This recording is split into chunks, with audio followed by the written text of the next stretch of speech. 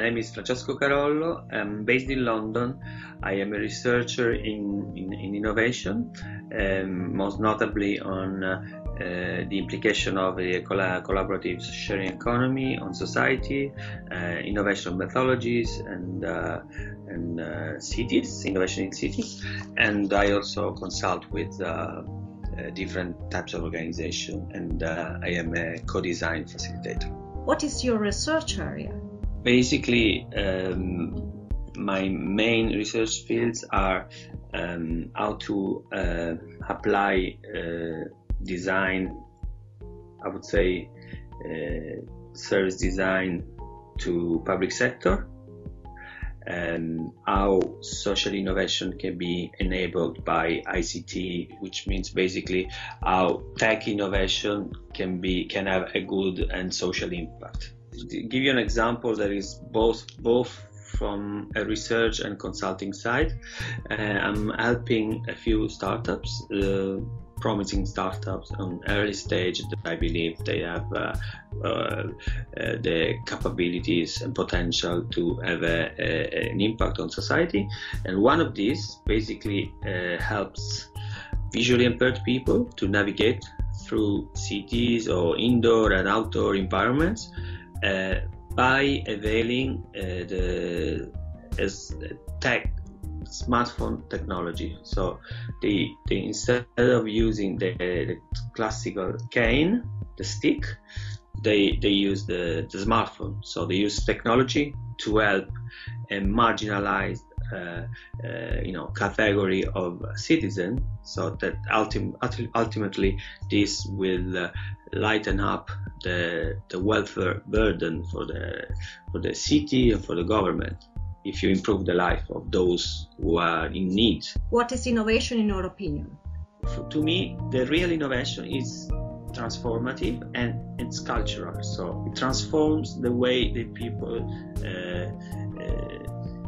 engage with each other. If it doesn't change this, it's not, to me, it's not real true innovation. It's just old rules, new output, and it's just you're just polishing something and make it more pretty, but the substance is the same. Why culture is important? Because culture it's about the rules of engagement. How do you engage with other people, and what do you want out of those interactions?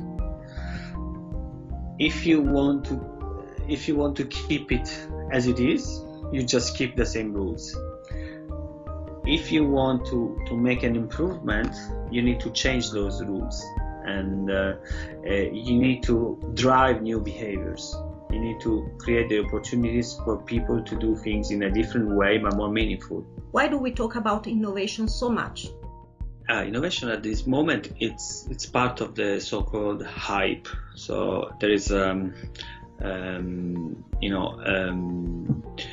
everything is about innovation. We need innovation, but at this moment, it's very tech-driven innovation. The problem is that the average user of technology, the average citizen, at this very stage, cannot cope with the implication of the mass adoption of technology, which means, in practice, in a very practical terms, means that we do things, but we don't think of the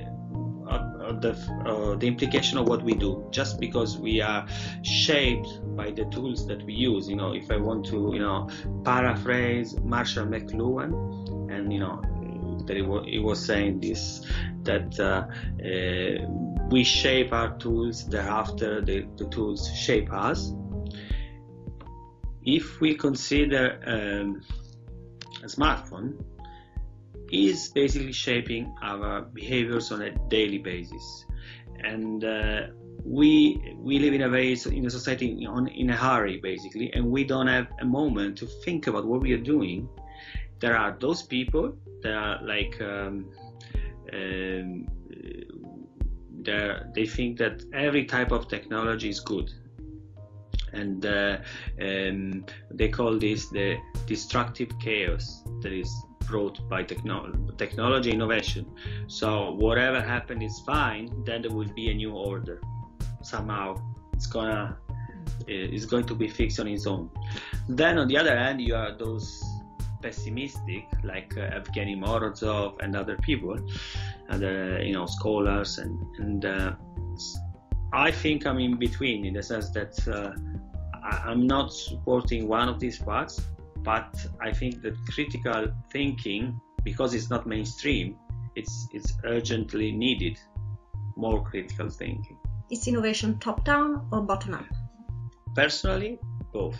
During my research, I found out that, and this can have an impact on, on policy analysis, activities, and policy making.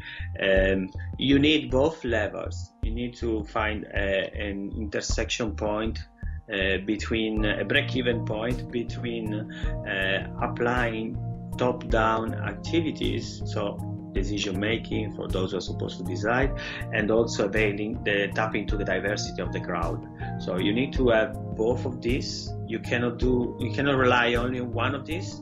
If you rely on bottom up, there will be a point where you need to take decisions, and the crowd does not want to take decisions. The crowd at a certain point wants to delegate somebody, or at least somebody will emerge, some leader will emerge and will take decision, because nobody wants to take those decisions. But we need a new breed of leaders. We don't need anymore one-man show leaders. And basically the new leaders, they need to see themselves as enabling platforms. They need to help others to fulfill their potential. So there's a lot of unlocked potential around, within and outside the organization. The leader duty is just to unlock this potential to create as much value and also impact for all the community they are serving. And the biggest challenges for business? Well, they need strategic tools, because they need to think in a strategic way, in a more holistic, organic way. They need to break silos. So they need to break the silo thinking. So, silo thinking is basically, I work in finance. I don't want to know what the people in sales do. I don't want to know what marketing does. While nowadays it's more cross-sectorial, type of activity and learning. Those organizations, those businesses, they need to become learning organizations, which means that on a daily basis, they need to learn from users, from their own colleagues, what works, what doesn't, and they need to adapt. Why are you so passionate about innovation? Because I am an activist, and I believe that the people that are in innovation ecosystem, most of them, they are activists as well. Even more, they do politics.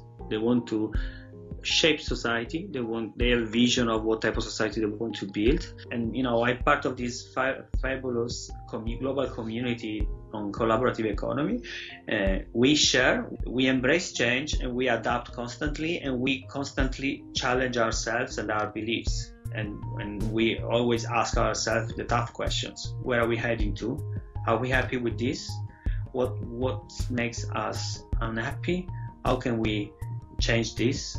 So we are pretty constant that, especially in a community, and you have people from everywhere, and everybody can contribute, and society is moving fast, and we don't want to be, as I said before, we don't want to be driven by technology. We want to drive our behaviors, and we want to, ride the wave of technology in a way that